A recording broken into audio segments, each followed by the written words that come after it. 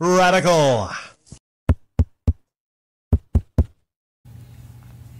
So Bungie, who had a partnership with Activision, came out with a statement. Bungie is built on empowering our people no matter who they are, where they're from, or how they identify.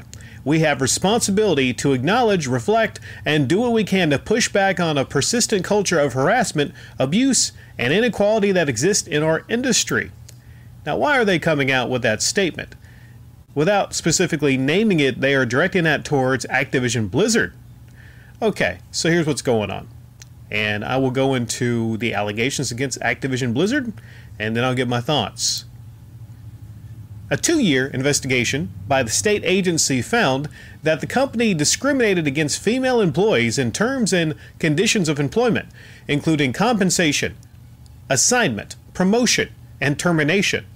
Company leadership consistently failed to take steps to prevent discrimination, harassment, and retaliation, the agency said.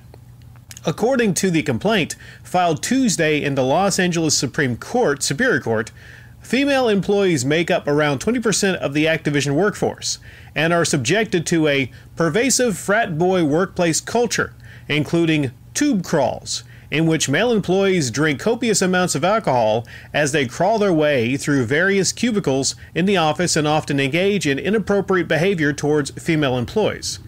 The agency alleges male employees play video games during the workday while delegating responsibilities to female employees, engage in sexual banter, and joke openly about rape, amongst other things.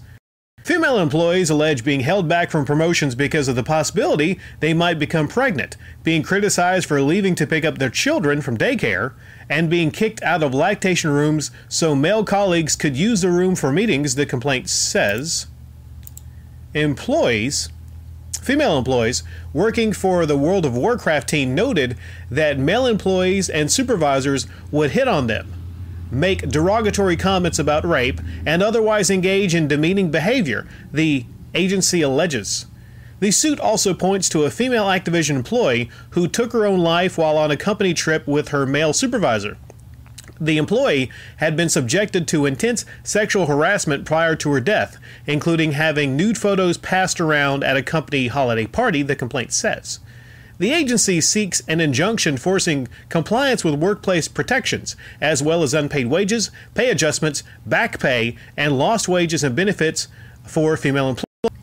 Okay, so all this sounds pretty bad. Specifically, the female that took her life after being subjected to various forms of harassment.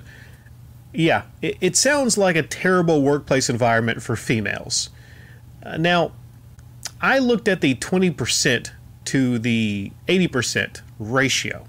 So whenever you have a ratio like that, male to female, there's always a possibility of that kind of stuff happening.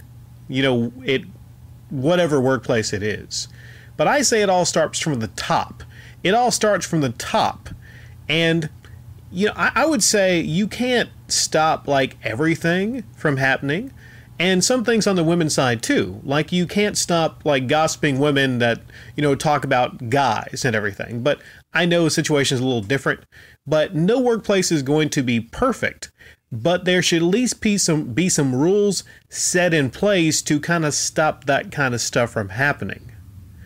It seemed like a frat boy culture. Well, if that's the culture, then I would say it's the duty of the person that's actually running thing at the top to stop that culture from happening.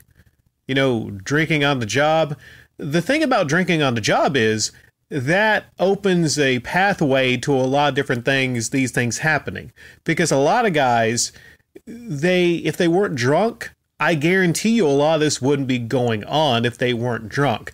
Now, there's some guys that can actually drink and not act a fucking fool and be perfectly fine. I'm one of those people. But a lot of guys get drunk and then their inner kind of demons come out. Now, the main charges are employment discrimination because of sex, retaliation, failure to prevent discrimination and harassment, unequal pay. So, employment discrimination because of their sex, the statements to women because, you know, that one guy saying to somebody, I'm afraid you might get pregnant, so we're not going to give you a promotion or something like that, you know, which is just silly. And then the unequal pay. I think when it comes to equal pay, it shouldn't be equal pay. And I've seen it some places to where a woman might get equal pay just because they're female if they don't do the same work as a man. I think that's wrong. But I think if the females are doing just as much work or more than the men, then yeah, they got a great point there. But I know that's just kind of used a lot of places just kind of to, pull women up to an equal rate of someone else that's doing more work. And I don't believe in that. I believe in equality, just on the pay for your work rate. Okay, but if there's specific discrimination, then that's different against a female, and the females are regularly paid less, while doing the same or more work. Retaliation. That's a big one. The feeling like if you come forward, if you're being harassed, and you feel like you can't come forward because the boss is actually going to not listen to you and retaliate against you. That's a big one. Now, there's two sides to every story.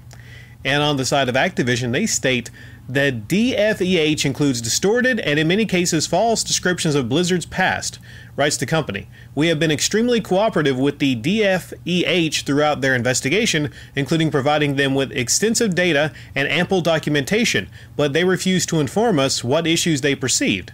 They were required by law to adequately investigate and to have good faith discussions with us to better understand and to resolve any claims or concerns before going to litigation, but they failed to do so. Instead, they rushed to file an accurate complaint, as we will demonstrate in court.